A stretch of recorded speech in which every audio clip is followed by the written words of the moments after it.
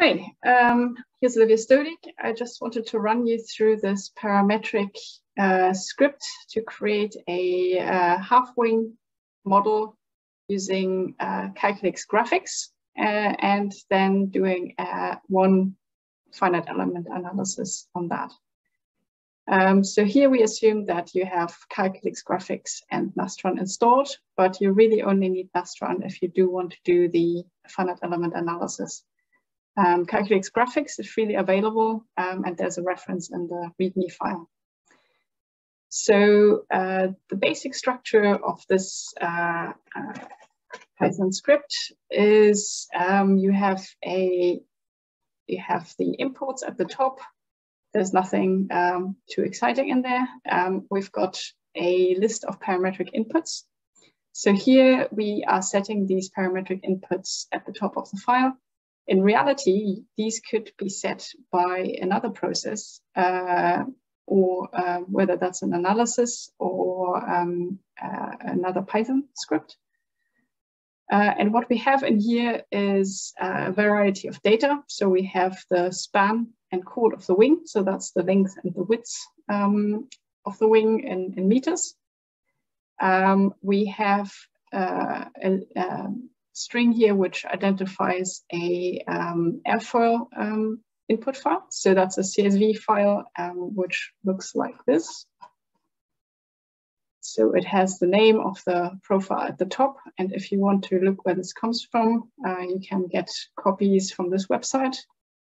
And then you have a list of X and Y values where the X is in the chordwise direction, goes from the trailing edge around the leading edge and then back to the trailing edge. And the second value is the Y position. So it's a normalized airfoil shape in the standard format. And you could input anything you want here. So we're using NACA 0012 for this example. And the next input is a master file for Nastran. So here I'm pointing it to a normal modes analysis. If I look at that, the top part here is very standard. We're just assigning some standard aluminium properties to our wing and a shell property with a thickness of 2 millimeters. And these two files that are included will actually be generated by the Python script.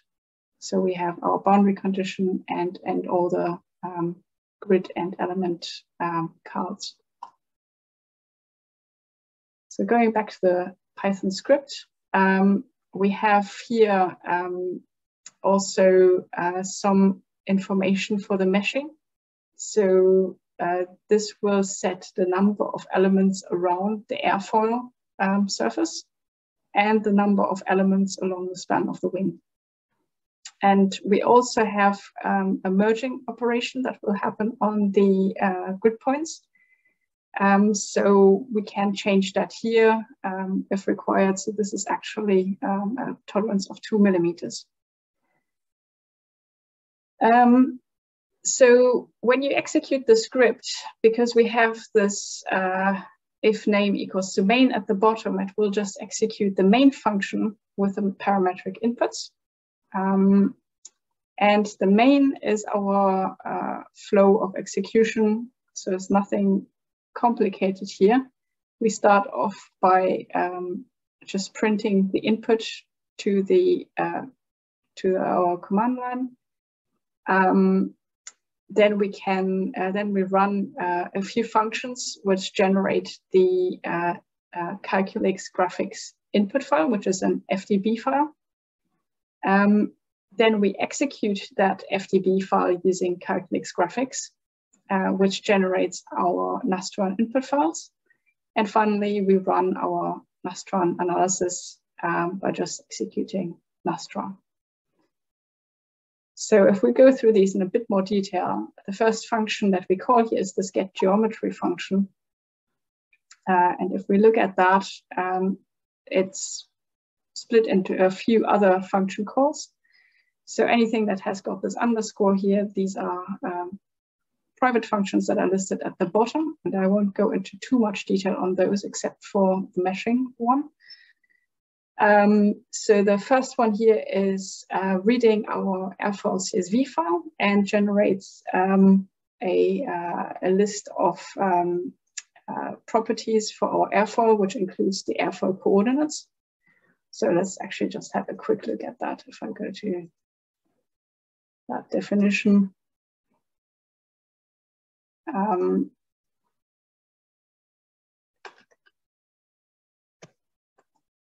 So you can see that we're just reading in the CSV file, and we're then reading these coordinates, and it does also generate a plot. So we'll see that in a minute. So you can check what the shape of the input looks like, and it just returns a dictionary that includes the name of the airfoil and the coordinates.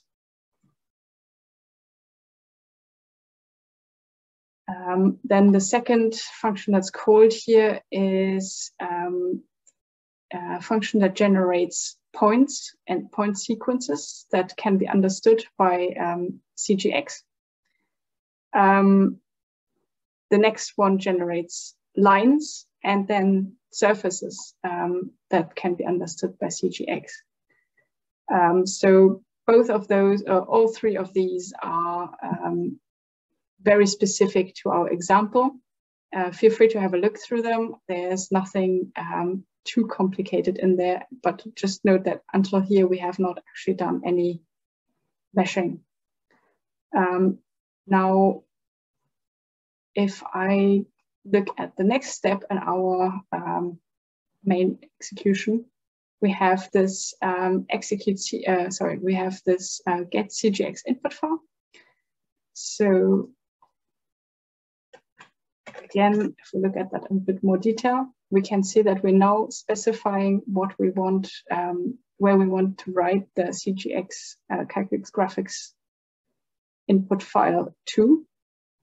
So what we have here is a call to a function that generates all the CalculiX GraphiX commands in one string, and then writes that string to file. Here we don't actually have a very long example, so we're just keeping this string in memory, and you'll see it's actually quite simple. So if I go to this get commands, so this one I was just going to go through in a bit more detail to explain what we're doing. So we have, as I explained before, we have generated the points, point sequences, lines, surfaces, and that's it. We generated those as geometries before. So here what we do is create CalculiX GraphiX command lines from this geometry data. So to know why what the format here is we can actually look at the CalculiX GraphiX manual. But for reference, I'm also going to show you what we expect this CalculiX GraphiX input file to look like. So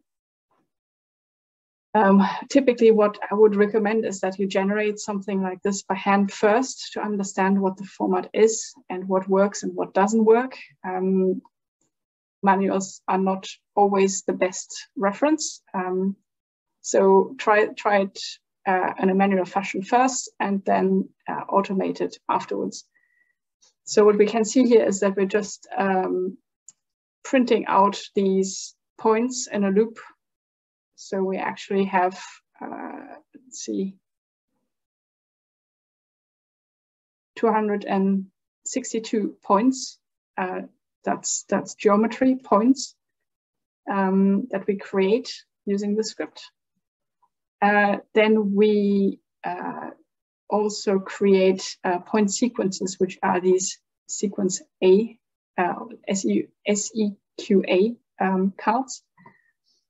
So here we have to, although this is one continuous sequence, we have to add these equal signs at the end to ensure that the sequence continues. So this first sequence here is for the sequence of points at the root of our wing, which form the aerofoil section at the root of the wing. And then the second sequence here is for the same aerofoil, but at the tip of the wing. So we're assuming a constant section aerofoil height and chord for this example. Then we generate lines from these points and point sequences. So have a look at what this means for CalculiX.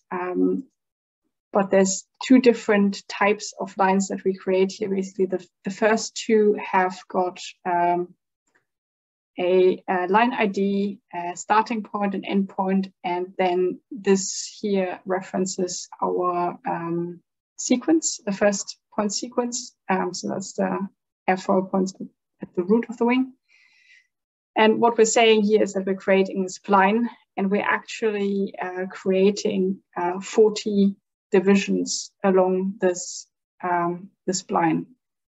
And these 40 divisions is what will be setting the mesh refinement for our final 3D mesh.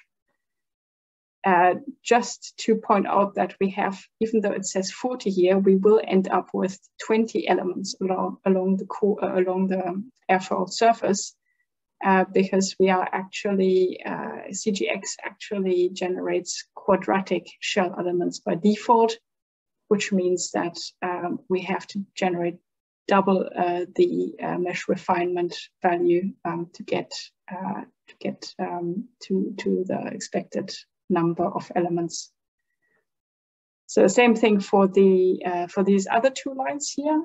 We have, these are actually our span-wise trailing edge lines, and we'll see that even though we have two lines here, we will actually merge these once we have created the mesh.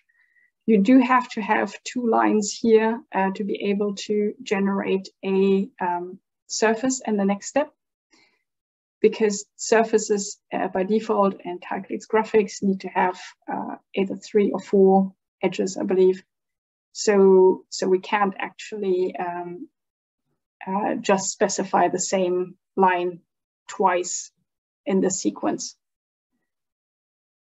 And then finally, so going down on this side as well. So we've just created our surface here. And then we create an SPC set. So this is our constraint at the root of the wing. And then we mesh our surface. So I think this just means that we are meshing a surface with shell elements. This dimension doesn't actually get picked up by CalculiX. So once we've meshed all, we can then do this merge operation, which I just mentioned. So in our code, we can see that the merge tolerance is actually the variable that we picked up from the input. And finally, the last few lines here are, sorry, that's the merge tolerance down here, actually. The last few lines are standard lines, so you can edit these. For example, if you don't want to output a Nastran file, but another format, so Abacus, for example, you could change this here. But we have here these send commands output our Nastran mesh and the SPC cards to file. And then finally, we put this quit in here so that that exits CGX. So coming back to our main code, we have now created our CGX input file. And then we've got simply these execute CGX and execute Nastran commands, which, if you look at them, are sub-process calls to CGX. So CGX is running in background mode here with the input file, and the same for Nastran core. We just call Nastran directly with that input file. Okay, so let's have a look what happens if we execute this script. So I'm just going to run this in the debug mode.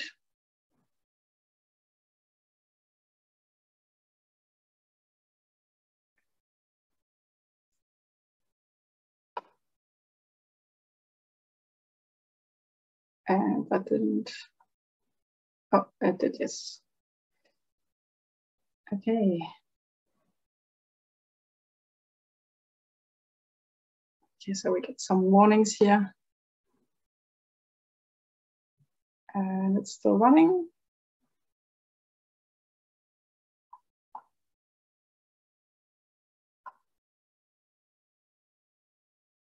Ah, yes, of course. It stopped running because I have the plotting flag set to on, which means that it waits for me to look at this plot of the airfoil section, so I can see what I've generated here, and I can also check that we have a small operation here in the airfoil import where we set the trailing edge node to have the same coordinate on the bottom and top surface to make sure that we close this airfoil profile here. So I'm happy with that. I'll just close that, and that should continue. That's fine.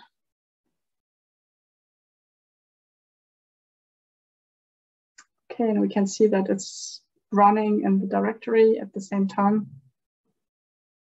So, and main process. So that script completed without any errors. And now we could look at our Nastran output file.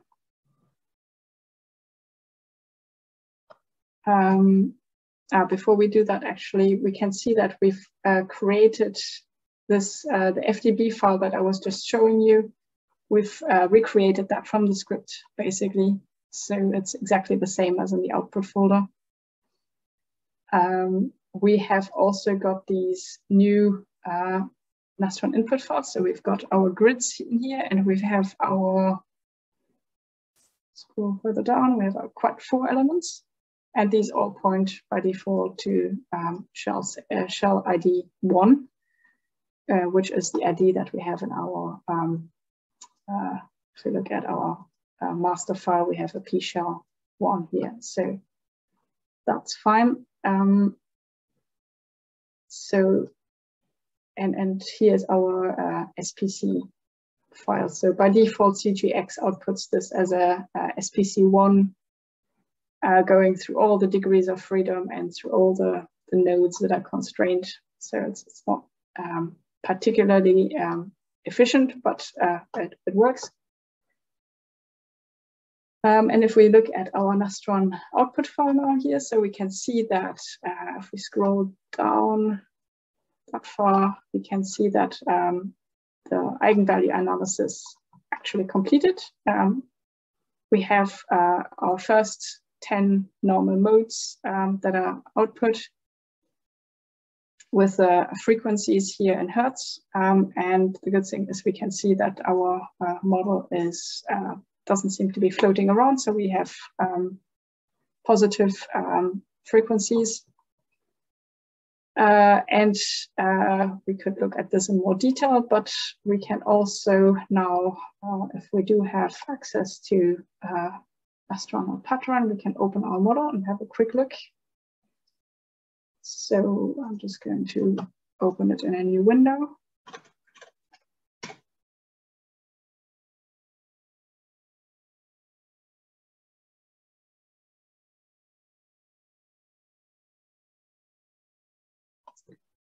And we're going to create a new database.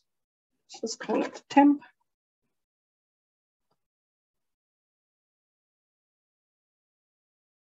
Okay.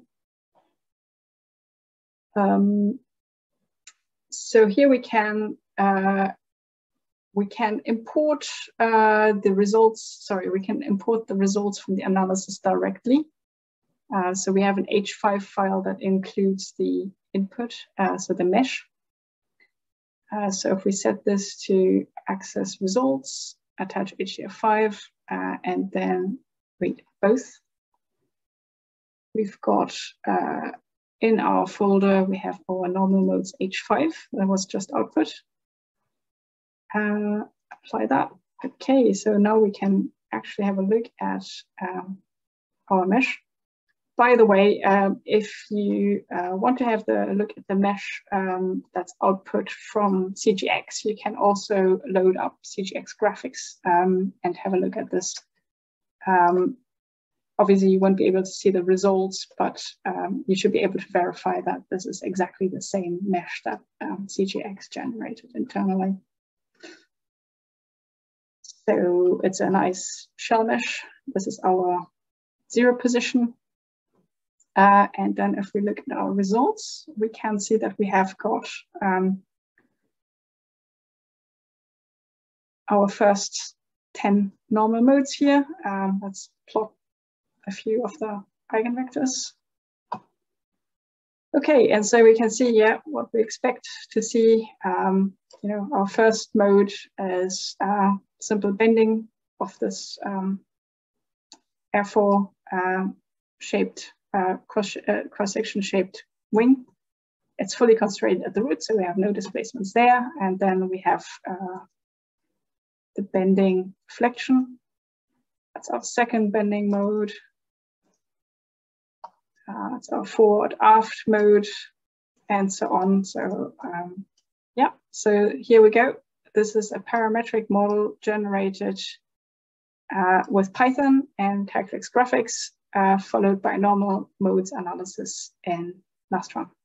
Thanks a lot for listening, and please let me know if you have any questions or if you want to have some of these topics covered in more detail. Thanks.